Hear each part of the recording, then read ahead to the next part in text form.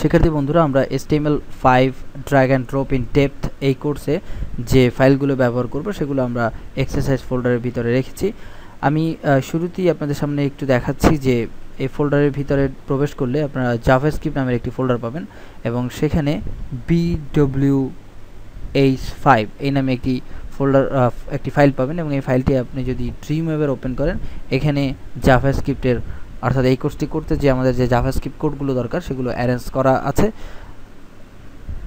কোডগুলো একটু আপনাদের সামনে উপস্থাপন করছি। আর পূর্বেই বলেছি যে এই কোর্সটি করতে গেলে কিন্তু আমাদের জাভাস্ক্রিপ্ট দরকার।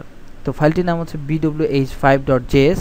এই ফাইলটি আমি তৈরি করেছি, সে কারণে লেখা আছে ট্রেনার তানজিল। আমাদের ওয়েবসাইট অ্যাড্রেস হচ্ছে ytsvideolibrary.net এবং এটি কবে ক্রিয়েট হয়েছে, আপডেট হয়েছে কবে সেটি দেওয়া আছে এবং কপিরাইট এটি 2015 সালে। তারপরে এই ফাইলটি আপনাদেরকে আমরা দিয়ে দিব।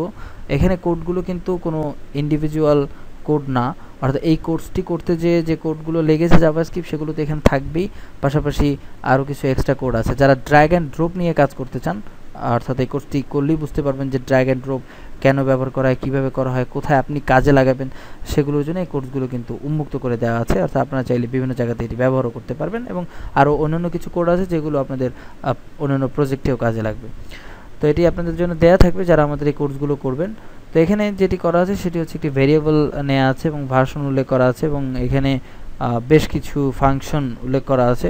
ফাংশনগুলো গেট ওপেন ডাটাবেস থেকেই নেয়া এবং এখানে কন্ডিশন অ্যাপ্লাই করা আছে। কন্ডিশনে কি হবে ক্যাচি নির্ণয় করা আছে, যেগুলো জাভাস্ক্রিপ্টের ডিটেলস আলোচনা করা হয়েছে এবং এখানে লোকাল স্টোরেজ নিয়ে কাজ করা আছে। অর্থাৎ এটি কিন্তু একটি এপিআই ফাইল জাভাস্ক্রিপ্টের মাধ্যমে, অর্থাৎ ড্র্যাগ অ্যান্ড ড্রপ HTML5 এর কাজ করতে যে জাভাস্ক্রিপ্ট এপিআইটি তৈরি করা, সেই জাভাস্ক্রিপ্ট এপিআই কিন্তু এখানে উল্লেখ করা আছে। কোডগুলো খুব একটি বেশি জটিল কিছু না, কিন্তু এটি HTML এর ভিতরে ডিফল্ট অবস্থায় কিন্তু আপনাদের জন্য করে দেওয়া আছে। আর এখানে কিছু রো কলামের মাধ্যমে কাজগুলো করা হয়েছে। তো এই হচ্ছে জাভাস্ক্রিপ্ট ফাইল, এটি আপনাদের ফোল্ডারেই দেওয়া থাকবে এবং এই ফাইলটি আমরা এমনিতেই কাজে লাগাবো যখন আমরা সামনের লেসনগুলো দেখব। তো এটি থাকবে এবং পরবর্তী লেসনে আমাদের আরও একটি ফাইলের দরকার হবে, সেটা হচ্ছে CSS ফাইল। সেটি নিয়ে আমরা পরবর্তী লেসনে আপনাদেরকে দেখাবো।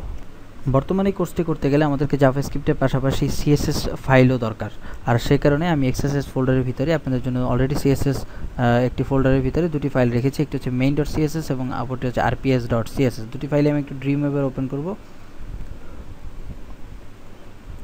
কাজের দ্রুততার জন্য আমরা রেডি করে রেখেছি। তো main.css এটি হচ্ছে আমাদের মূল ফাইল। এখানে আমরা CSS গুলো দেখলে আপনারা বুঝতে পারবেন যে এখানে CSS গুলো কিভাবে অ্যারেঞ্জ করা হয়েছে এবং যারা CSS জানেন তারা এই বিষয়গুলো দেখলেই বুঝতে পারবেন এবং আমরা যখন সামনে আলোচনা করব তখন এই বিষয়গুলো কোথা থেকে কিভাবে কন্ট্রোল হচ্ছে সেগুলো আমি আলোচনা করে দেবো এবং প্রপার্টি ভ্যালু দেখলে আপনারা এমনিতেই বুঝতে পারবেন। আর rps.css এটি হচ্ছে আমাদের যে HTML ফাইলটি করলাম তার জন্য তৈরি করা ফাইল। এখানেও CSS এর ভিতরে কোনো ভেরিয়েশন নেই।